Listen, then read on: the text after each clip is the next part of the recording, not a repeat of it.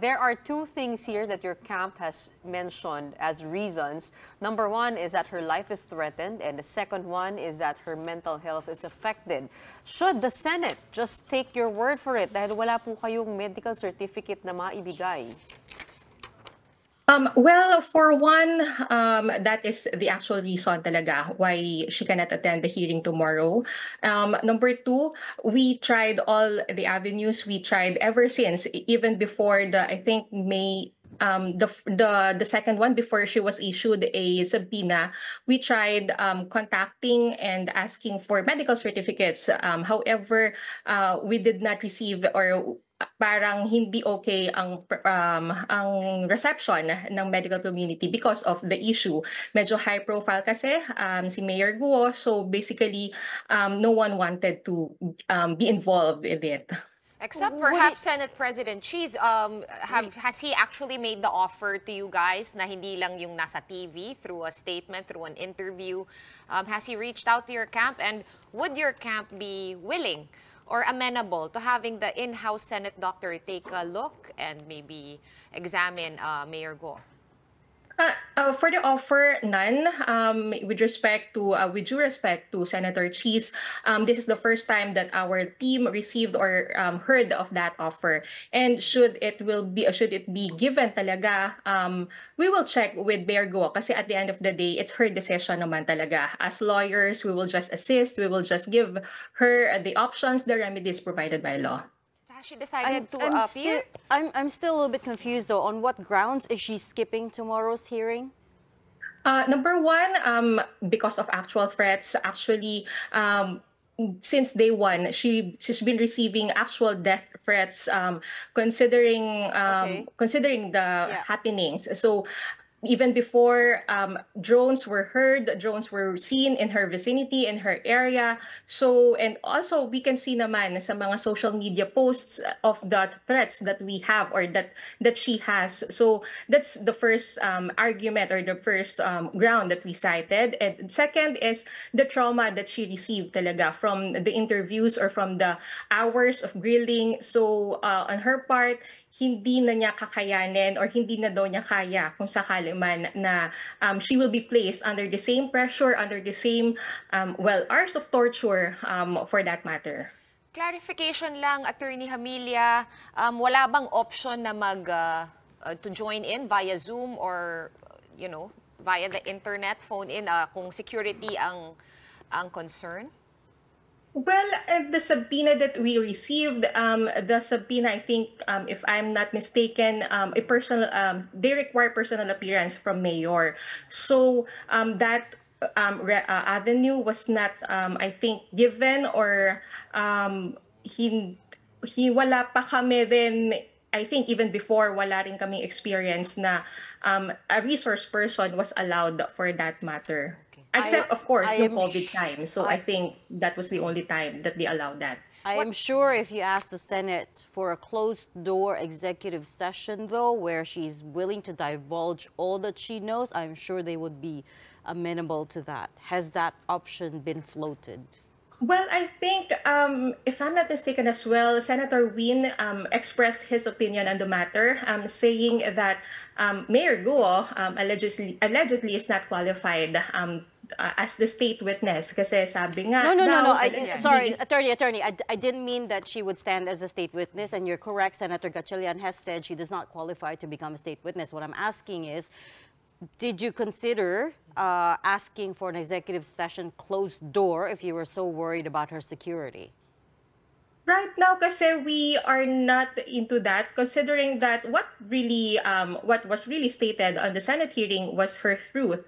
So, contrary to the opinions, with due respect then, yun talaga po yung kwento niya. So, yun po yung nabanggit niya, yun yung sasabihin din naman talaga niya, regardless kung sa executive session ito or an open or a public hearing for that matter. Right. Attorney, yung hearing bukas, scheduled for tomorrow, Wednesday, pinapatawag din, sinapina rin ang mga kapatid ni Mayor Guo. I think including her parents, but I think they are, or her alleged parents rather, but I think those two personalities are outside the Philippines. Some of the supposed siblings, I guess, guess I'm just gonna say, supposed siblings ni Mayor Guo, pinapatawag din.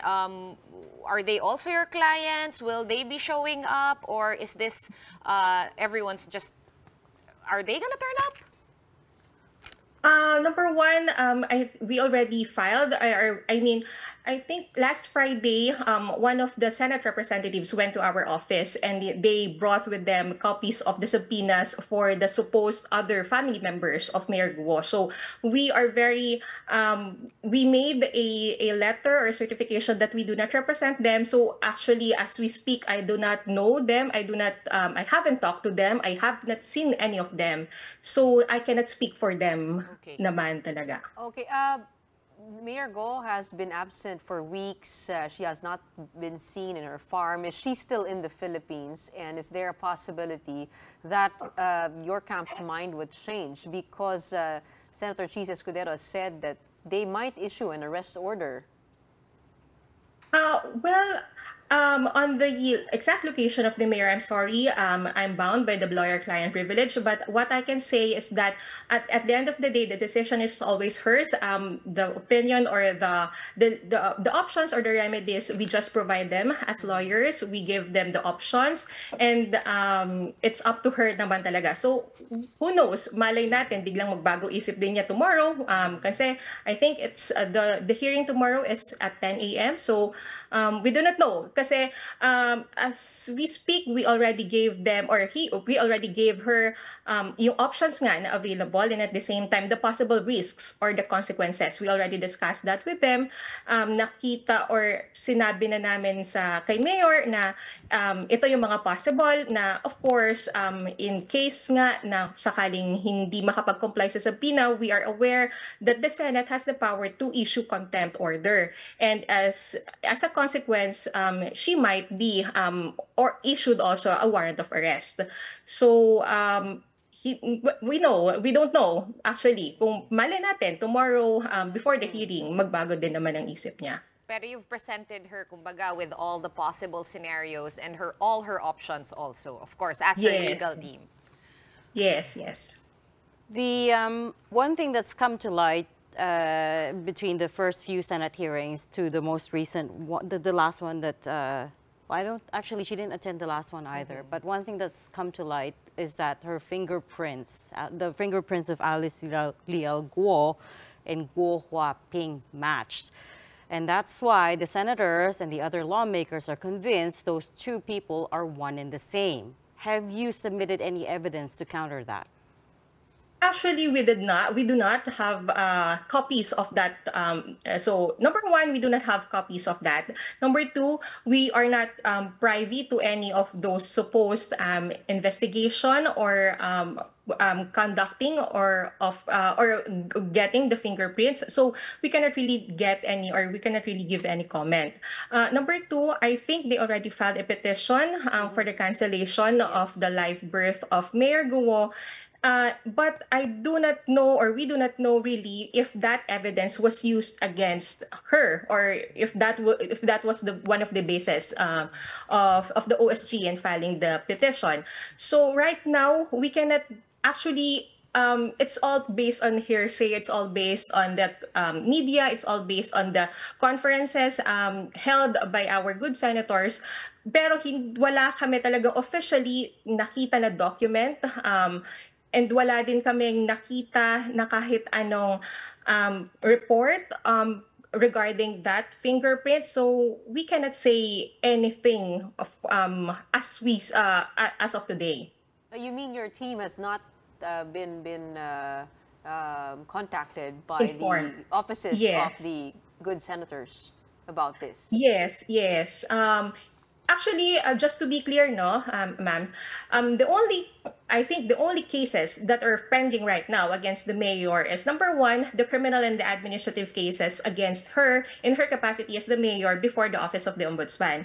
And I think that was another issue because it tackles the issuance of the business permit for Zun Yuan Technology for years 2023 and 2024. So that is still pending before the office of the ombudsman. Number two case is I think the human trafficking case that was filed against her by the PAOK and the other government agencies, and that is still pending before the Department of Justice regarding the supposed, I think, the alleged connection between the mayor and the Hongsheng and the Zun Yuan also. So that is the only official cases that we received and that were filed against the mayor, and that is the only cases that we are answering right now. Okay.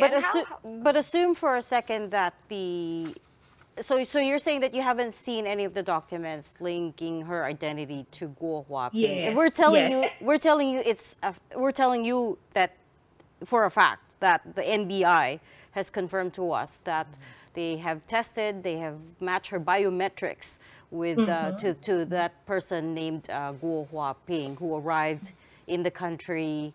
Was it July 12? That was her birthday. Oh, no, sorry. I don't remember the year, but nevertheless, they've linked her identity to that. So what then, if they have proof that Alice Guo, Mayor Alice Guo's identity is not, she's not who she said she is, right? So your answer to me earlier about the executive session is that she's going to answer all the same things and it's her truth. But yun nga, since then, the authorities have proven that she's lied. So what's your recourse now? Yes, ma'am. At the end of the day naman, it's all about the law. It's all about the due process. So we will be answering those allegations or those inquiries before the appropriate court or before the appropriate time. Right now kasi it's not really proper for us to discuss or to comment on something that we do not see and we do not have. I think the burden of proof is always with the accuser or with the plaintiff. So if given the proper time and if given the proper forum, we will answer definitely, as long as the documents will be presented to us. Kasi yun naman as lawyers as lawyers were given or were here for her para ma-check and to determine if indeed due process was served or if the constitutional rights of every person has been protected. So at the end of the day, sa court pa din talaga babagsak ito. Okay, that's been also consistently what Attorney David has been telling us. I'm assuming, Attorney Jamilla, na you are in touch with Mayor Guo still. Kamusta po siya? Like just broadly speaking, without disclosing or giving up your privilege as her attorney, of course. Yes. Well, she's down, I think. That's the general observation that I can say. I think she's really affected, especially of the criminal case that was filed against her. So after that kasi doon na medyo nagdire-diretso na siya. So I think the first criminal case, or I think the first case talaga that was filed is before the Office of the Ombudsman. She got suspended, and then right after that, letters of authorities from the BIR were issued against her and against her companies. And then after that, the DOJ, or I mean the PAOK, filed as I think a human trafficking case against her. And then just recently, a petition for cancellation was filed against her. So in a matter of a month, I think, in and out yung cases na nafa-file sa kanya. So kami nga na lawyers, stressed na, so how much more si Mayor talaga. So yun, may time na nasa stress, may time na nakikita namin na medyo affected, yun naman. Not only medyo, pero affected talaga. But the good point is she's trying, she's fighting naman. All right, we do hope for more communication from your camp as well as the different offices that have already brought to light so many things about Mayor Alice Guo. Anything? No, I was just going to say, like, as you just enumerated, Attorney, the walls are closing in. All these government agencies are after her. I just don't see how you're going to get out of this. You keep coming back to due process, but in constitutional rights. But yun nga, if she was proven, and she has been proven to be a foreigner, then she does not have constitutional rights, right? So I'm just, what is your recourse now? How do you get out of this without cooperating with the Senate? Oh, well, with due respect, kasi yun nga, number one, ma'am, under the Constitution, every person has a right naman, Every regardless of Filipino, age, gender, nationality, so every that is Filipino, ours. attorney, every Filipino has constitutional rights. But Yes, the yes. Senate has And proven right now, that as we she's a foreigner. And right now, as we speak, she is a Filipino citizen. There is no law or there is no case filed against her, and there is no decision yet from the court saying otherwise. So that's what we are holding on right now. And then, of course, yun nga, kasi with due respect to our senators or extinguished senators, let the courts decide on this matter, considering that these are all, yun nga, nasabi na natin, cases were already filed against her. So, proper courts or proper jurisdiction should follow already. So whatever the decision or whatever cases will be filed, I think Mayor Guo is ready to face that in the proper forum. Okay. Kita-kita na lang sa korte, kumbaga. We no? will Abangan namin. continue to follow the story. Thank you so much for your time tonight.